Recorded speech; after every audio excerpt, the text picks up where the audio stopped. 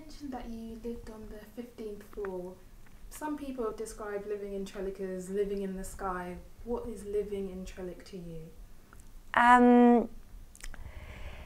Living in Trellick is like being able to see, you know, your whole landscape, and I think that's really refreshing, and you can see for miles. And I think living in the sky, if that's what people call it, it kind of feels clear. I don't know, it's interesting because you can just look out and you just feel like everything's nice when you can look out far and see a beautiful view. And then you can also see so many things happening through the year, bonfire nights, and you can see it all across London. And you know, Christmas, you can see lights, and so you feel like you're kind of looking down on a little picture sometimes. Do you have any views about the graffiti area out the back? I think the graffiti area is really nice. I think it's great, and I know it was in the play as well, radio play. I think there should be more things like that for young people or older big babies to go and have fun and explore and be creative. That's why I think they should do, you know, I know they have the gardening thing across the road as well now to learn gardening, and I think they should have more things like that for not just young people but people to try new things, you know. So I think sports and, you know, art and things like that is really important. So it's a shame if it's going. It seems there's a fair amount of art in some ways associated with the people around and in the tower. Do you think that's the case, or do you think that's maybe just some individuals? Or do you have like a view that maybe there is like an artistic community in some ways in the tower? I think there's an eccentric view in the tower and probably an artistic view, sometimes both, but I think the characters are almost not real sometimes. I know I've told people stories before about certain, like, oh my god, you'll never guess what they did, or, you know, there's one woman in the tower who always wears all yellow, and we call her Miss Sherbet, and I always say things that she said to me, I'll mention to people, and they'll be like, a person that wears all yellow, that's like ridiculous, like they don't really do that. And I'm like, no, she does. It's like, so I think the characters are larger than life, and some of them are eccentric. A lot of them are artistic too. Maybe it's a bit, I don't know, a comparison would be perhaps, I don't know if you've heard of the Chelsea Hotel, although the people were a bit crazier there, where everyone that moved into the Chelsea Hotel were like artists, or they were eccentric. Or so I think it does have that sort of essence to it, something different.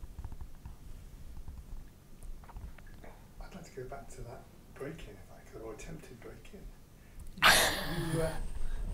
I can laugh about it now.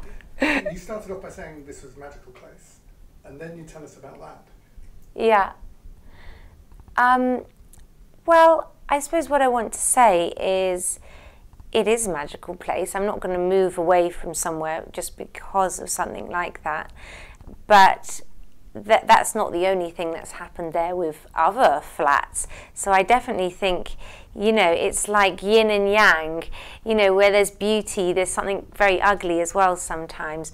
And I think sometimes that's kind of got that within it too. You know, there'd be other stories, like somebody said, oh, the whole flat got robbed or whatever.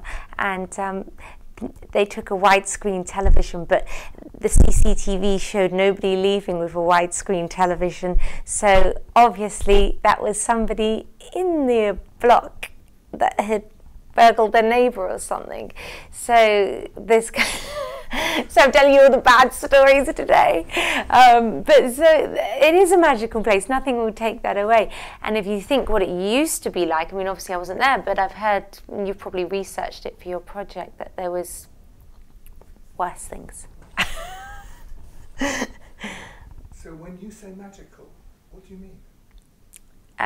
When I say magical, I think when you feel something differently, when you go into a place and you feel not like transformed, but you feel heightened in your senses, then I describe that as magical because it's unique. Not just the look, not just the people, it's a mixture, combination. Can you expand on how Trellick elevated you? Was it the structure itself or the individuals? I would probably say I feel Trellick elevated me in a combination of those things. I felt the people were very friendly, whereas even though that thing happened, hopefully that was my neighbour. I felt the people were friendly, so I felt there was kindness. And I think when you feel kindness with your neighbours, that is how people should really live, instead of having enemies. So I feel I had kind neighbours and friends there. And I also felt it was nice because I work from home a lot. I could sit in the window and look out and you'd be inspired and you sort of see all the other things going on out there. So that was another thing that sort of elevated me. And just the fun of the building and the stories, and something was always happening, so that was always good. We'd love to know how Trellick has inspired your work and what else you do. I think Trellick inspires me. I don't know how much of it is in my work. Obviously, I did the documentary, which was really fun, and I think the place is amazing, and I think the plays that you did were great. But I just feel living in it is inspiring, and when I did live in it. Now I just have a small garden to look out to. It's not the same. I was going to ask when you lived here. So I left in 2013. So yeah. And you moved in? End of 2010. Okay. Yeah. Right. And you lived with flatmates, is that right? I had flatmates, yeah. I had one, then we had two, because we had a spare room. Do you remember any particular days with your flatmates in the flat? Oh my God, too many funny times. I'm trying to think. Okay, so there was one, on Valentine's Day, the one we were kind of filming, one of my flatmates got really, really sick and had to, it's kind of funny now, it's sort of bittersweet, but we had to phone the ambulance because she said like she couldn't see. I don't know why, she just like was really run down and she was really dizzy, and so you know when you call 111 and they're like, oh my God, you know, you're dying. No, so they got like an ambulance to come round, and then at the same time my other flatmate came in with this crushed rose going, he dumped me, and so then I was like in the middle trying to help my other flatmate, like going with the paramedic, and then the other one was crying with the crushed rose, and it was Valentine's Day and he dumped her on Valentine's Day. Not very nice. So in that way it was sad, but we always stuck together, and I think that's nice when you have flatmates because you can, you know. Or we used to have something as well which we called dirtydinners.com, which is when you're feeling really lazy. We used to go down to George's, do you know, down there? There's a fish and chip shop down there. I think it's been going for ages, hasn't it? 60s or something. It's an old fish and chip shop. Anyway, we'd have dirtydinners.com and just go down there like fish and chips and eggs, and like then we just like lie in a coma. I'm telling you all the disgusting things today. Could I ask why you left? I left because my the people who owned it obviously gave it to their daughter and she sold it. But we did try to not get anyone to buy it for ages. So we would try little tricks when people came to view because we didn't want to leave. Which was funny.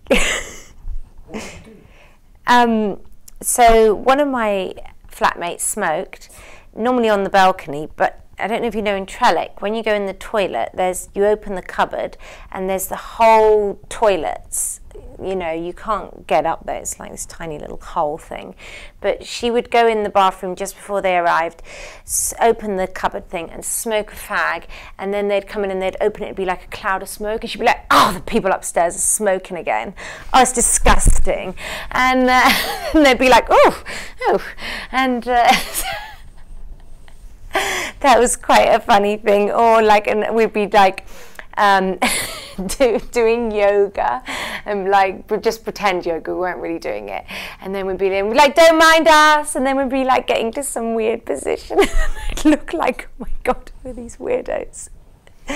So yeah, we tried our best, but obviously and then we'd leave it like really messy if they were coming. Somebody didn't care though.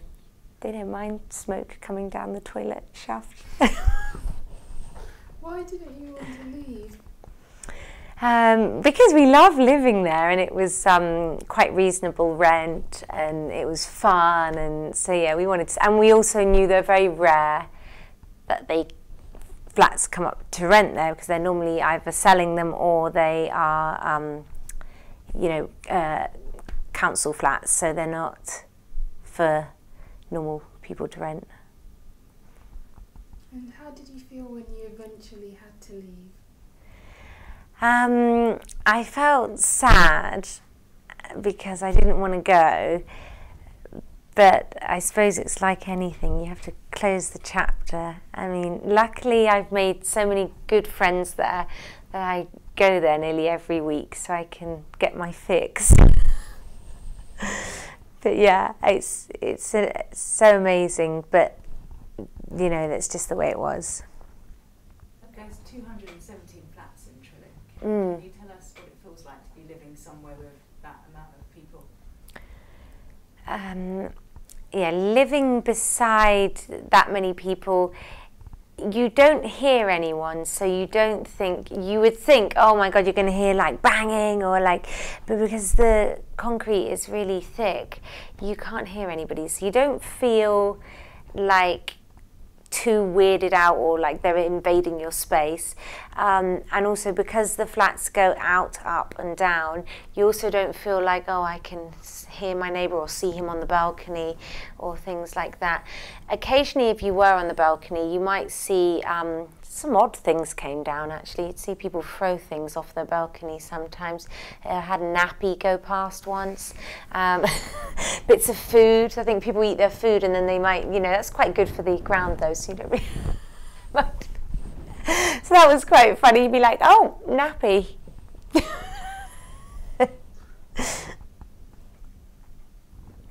But I didn't mind living close to other people.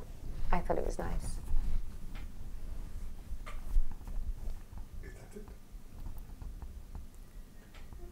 Thank you very, very much. No, thank you.